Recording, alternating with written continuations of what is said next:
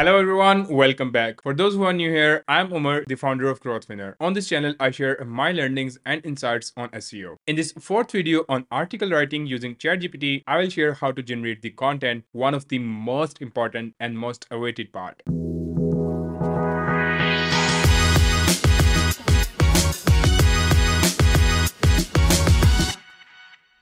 First, let me show you how I used to obsess over once-for-all prompt to write an article. Here is the prompt with freaking 9,000 characters. I have tried it all from long prompts to shorter ones and rigorously testing it to find what works. Now, after thoroughly researching our topic and creating an outline, it's time to write the blog copy for our blog post. This will include writing compelling introductions, detailed body sections, and strong conclusions. But before you even write a word, here is the most important step: editorial guidelines. In this step, you instruct ChatGPT on how you want the tone to be, the reading level it should follow, what to avoid, the text format, and if you have any particular notes it should take care of while generating the text of the article. In short, to ensure it doesn't produce shit content.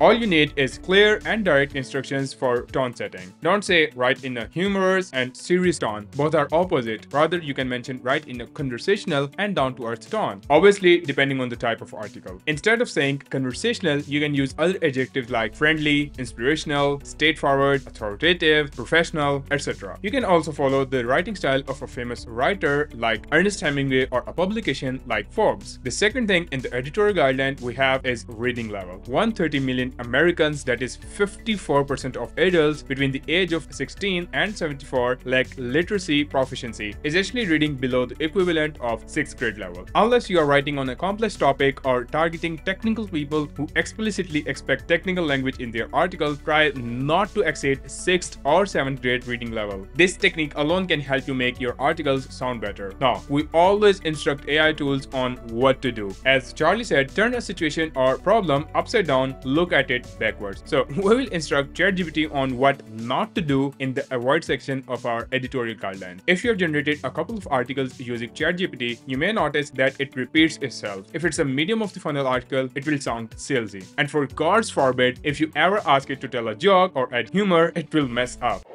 Are you all right?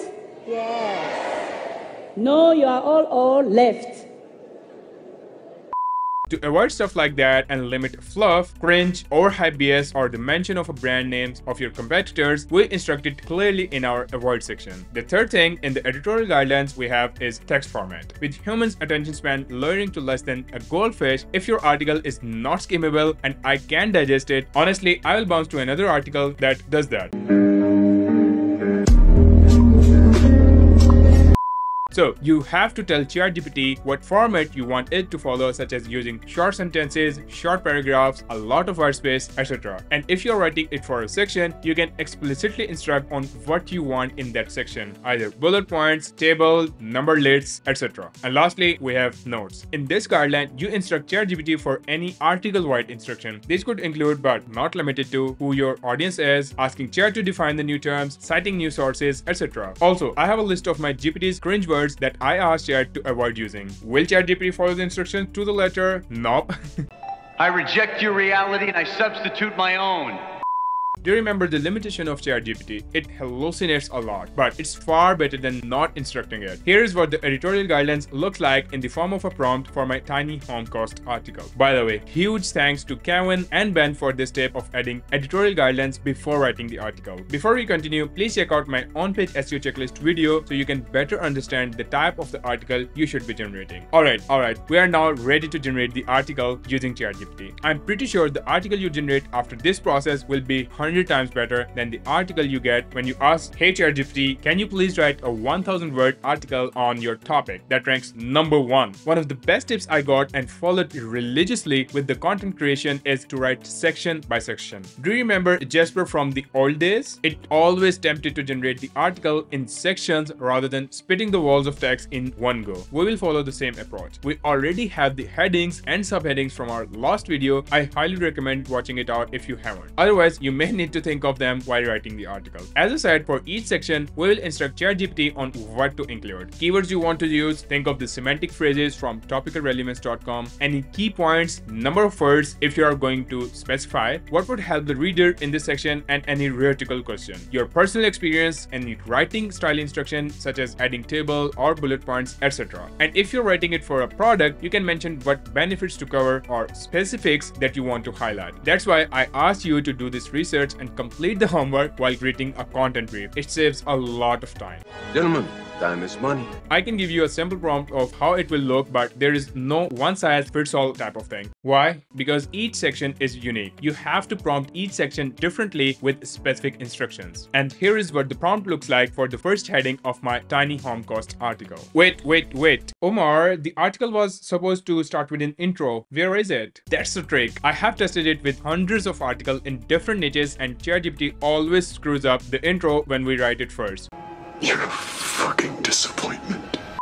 So we will write the intro at the end once it has the full context of what we discussed in the article. Now, did you notice the output in Markdown format instruction in the previous prompt? It will give you the output in the format followed by Google Docs, and you can even paste it directly into WordPress. But if you copy that from ChatGPT and try to paste it directly, it will add asterisks, underlines, and other symbols used in Markdown format. The solution is to use any Markdown to HTML converter and then copy your text from ChatGPT and then copy the HTML preview version to paste the text into Google Docs. After generating a section, there are two possibilities. Number one, you didn't like the specific sentence or paragraph. You either need to cut down some information or need more explanation for that section. Alternatively, you didn't like the tone. Number two, ChatGPT used overused phrases, aka cringe words, in that section that was generated. To copy the first one, copy that exact line and place them inside square brackets to refer to what you are talking about and make your ask. Here are the two examples of me telling ChatGPT what's good and what's bad and having it change for me. If you don't like the tone, simply ask for it to be rewritten according to your instructions, that is friendly, down to earth, and with a 7th grade reading level in our case. To solve the second issue where ChatGPT uses cringe words, I use two approaches. Number one is specifically ask not to mention those words. They sometimes work and sometimes don't. And number two, ask it to rewrite the section. It works every single time. Trust me, it's gonna work.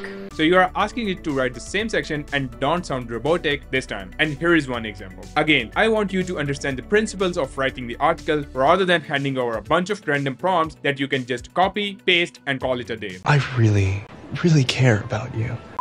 As the Chinese proverb goes, if you give a man a fish, you feed him for a day. If you teach a man to catch a fish, you feed him for a lifetime. By the way, you can get these example prompts on screen and other prompts from Gumroad. The link to that is in the description to download. Now, repeat the same process for all headings until you conclude. If you have any question, comment down and I will answer them as soon as possible. To write the conclusion, I followed the same practice in the prompt of instructing on how many words I need and what it should include in that section. Since I didn't like it, so I asked it to rewrite and avoid repeating the same information that was already addressed in the blog post. By the way, I have another tip for writing the conclusion. Use Claude AI. Claude is very good at writing conclusions and intros for the articles. Here's the prompt to use with Claude. And if it uses difficult words, prompt this next. Okay, time to write the intro.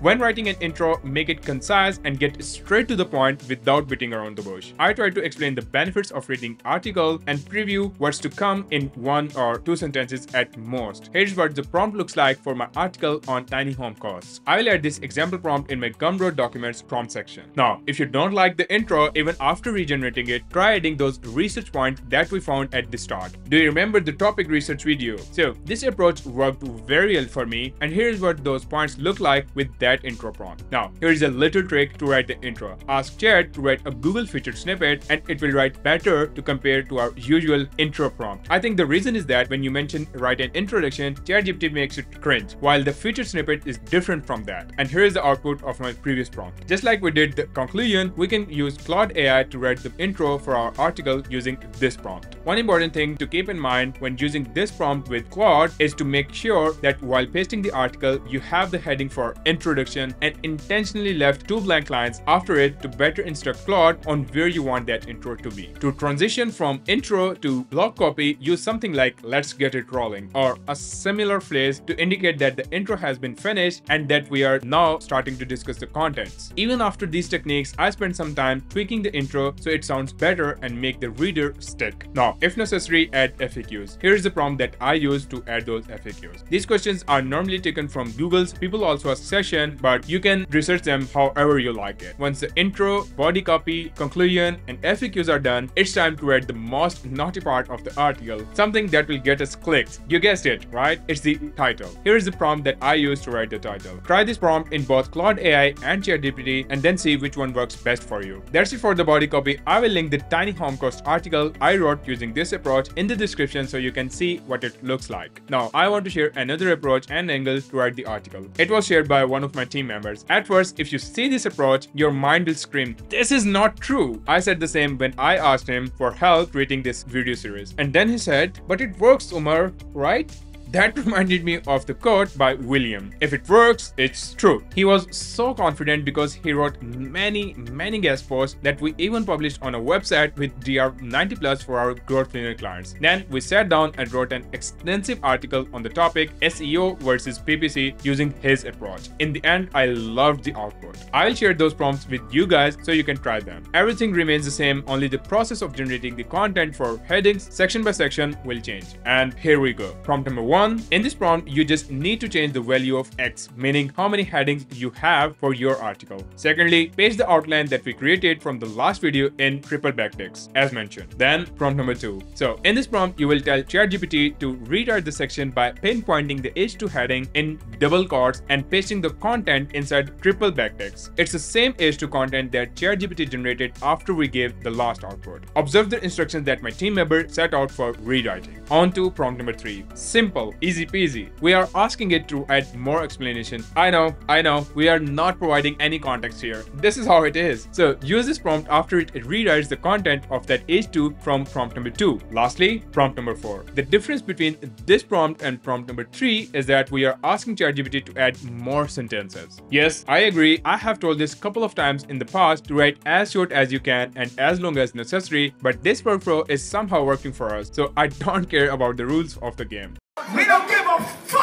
Once you have done this, copy the content for H2 you asked it to rewrite in prompt number 2 and paste it into your document. Repeat the prompts 2, 3, and 4 for all H2s in your article. Once you have rewritten the content for all H2s, use the same process I explained earlier for the introduction, conclusion, and to write the title. I will link the SEO versus PPC article that we wrote using this approach in the description so you can see what it looks like. It's simple, isn't it? Let me know the results you get after using both approaches, and if you have any questions, I would love to answer them in the comment section. That's it for generating the content. Now comes to the interesting part, editing and optimizing the content in next video. Subscribe and hit the notification bell so you don't miss any video from the series. Thank you so much. Bye bye.